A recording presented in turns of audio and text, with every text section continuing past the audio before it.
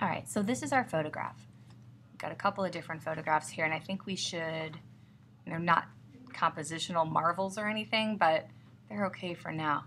So let's go in and open this one that's a little dark. One of the things about working with photographs in Bridge is that you can see the metadata, which tells you the f-stop, shutter speed, if there was any exposure compensation, ISO, white balance, and a bunch of other information, file size, pixel count, right? That's the metadata, and that comes free with every image, which if you're a photographer and you've been keeping a notebook with your aperture and shutter speed settings, you don't have to do that anymore. Now you have this. Also, if you'd like something that you did, you can always go back here and see how to do it again. So when you have a JPEG, right? You have a JPEG and you want to open that JPEG, you can just double click on it and it will open Photoshop, right? But if you're shooting in Camera Raw, you may have an extension like a CR2 or a .NEF. And what these are the raw extensions. So there's a CRW, NEF, there's also DNGs. These are digital negatives. You can't just open an NEF. You can't email it to someone, they just open it. It has to be converted. Because what a raw file is all of the information that you recorded without any processing, right? So it's kind of like a negative, right? Think of it like a negative. And you just couldn't send someone a negative and say, here you go, this is the picture. They have to do something in order to get it to be a positive. So each camera has its own proprietary extension. So you'll see a CRW, an NEF, or if you go into my folder, a CR2, which is Canon's extension. The DNG, which we will go through, is a universal raw extension that Adobe has created in order to kind of universalize things a little bit. All right, so a camera raw file, again, contains unprocessed picture data from a digital camera's image sensor. So when it is saved, it has to be converted. If I open this one, so I double click on it, it won't open directly into Photoshop, but it will open a component of Photoshop which is called Camera Raw. See it right there. You can also use Lightroom. Lightroom has the same basic elements, and it's also a photo editing program.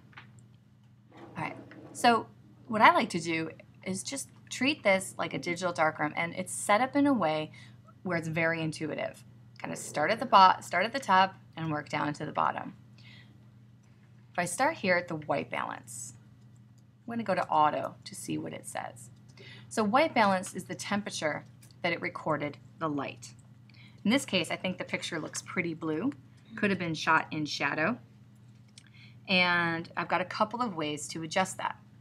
So I have the pull-down menu where I can go through presets and see which one works best for me. I also have the temperature, which is measured in degrees Kelvin, and is the warmness or coolness of the image. And I have the tint, which compensates for magenta or green casts. So there's a couple of different ways to get your white balance. In this case, I think it was probably in shadow, and warming it up a little bit, if I go to auto, isn't such a bad idea. If it's too much, I can always slide it back. If I want to go more, I can go more. But you want to try and keep the ground here neutral, and look in your shadow and highlight areas to make sure you're not getting a weird color cast. That's kind of what warm dirt looks like, so I'm okay with that. All right.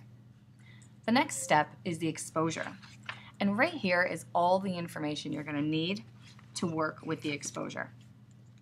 You have your white, your highlight area, your midtones, which you adjust with the exposure slider, your shadows, and your blacks. If you grab the exposure slider and you slide it to the left, the histogram moves to the left and makes the image overall darker. If I slide it to the right, it shifts the midpoint here of the histogram to the right and lightens up your image.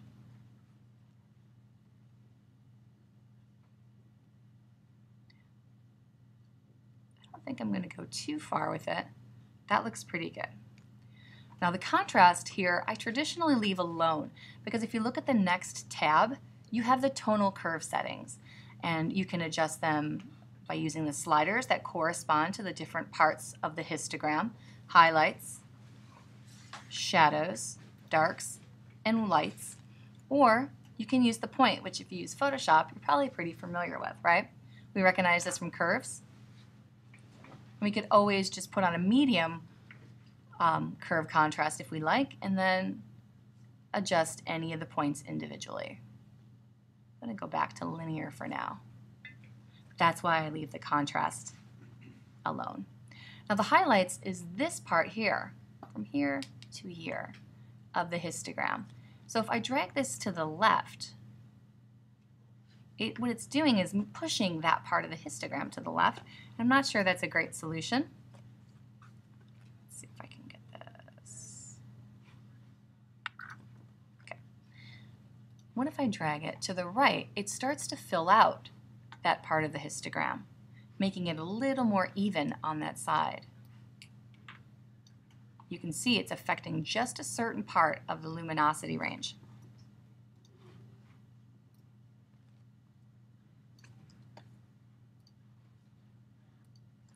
So I'm gonna drag it and look at how the trees start to have a bit of a highlight. If you use the letter P, you can preview on and off. So you can see we've made a pretty good change in the color, and we've started to open up the highlights. Now the shadows work very similarly. If we drag them to the left, it's going to darken up these shadow areas, which are located right here on the histogram. If we drag it to the right, it starts to open those areas up. If we go too far, we lose a little bit of sense of depth and it starts to look a little artificial. But we could create a little more drama by dragging it to the left, or open it up by dragging it to the right and showing more detail in the shadow areas. Again, I'm hitting the letter P on and off to show a preview. White is the very edge of this histogram where you can see we don't have a pure white. There's a little bit of pixel wasteland here at the very edge. If I wanted to redistribute that, I could drag this to where the pixels meet the very end of the histogram. Again, P is before and after. We have a pretty good black section over here. If I drag it this way, it will give the appearance of more contrast and intensify our blacks. If I drag it this way, it kind of equals out our histogram a little bit, gets rid of that clipping at the very end. Before and after.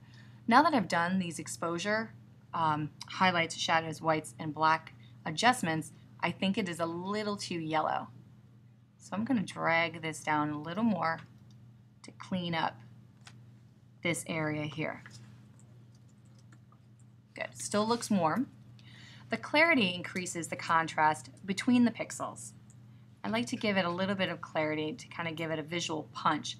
It's not the same as an overall sharpening, which we will get to when we go through the third panel, but it gives it a pretty good effect. Vibrance affects the colors that are the least vibrant in the photograph. So in this case, it's going to affect the sky, but leave the greens pretty okay. I don't use the vibrance that much, especially in an image like this where it is very heavily saturated through here. You could reduce the vibrance if you wanted to get more of a black and white effect, which is kind of nice. Or if you just thought, hey, there's way too much color in there. And saturation increases the color for everything overall, and I just don't ever suggest doing it. So, if we hit P before and after, done a pretty good adjustment for that image. We've lightened it up. We've got a much better histogram that covers all the way from the blacks, shadows, midtones, highlights, and whites. And all we have to do when we're done is hit done. We are not going to open that into Photoshop right now. If we go back into Bridge, you'll see this little Death Star-like icon. That says, hey, I have been edited in Camera Raw, as opposed to this one, which is not. This one has been, and this will tell you. And if you decide that you want to make changes, you just double-click on it and go and make changes, hit done, and then if the next day you come in and you're thinking that may be a little dark, double click on it and adjust it. So these settings are like, almost act like layers. They are not directly stuck to the image, and they are editable, and you can change them at any time. The benefit of this RAW is that you can use Camera Raw, but you can also use Camera Raw with a JPEG, and you just have a couple options that aren't the same. So we'll go through that in the next video.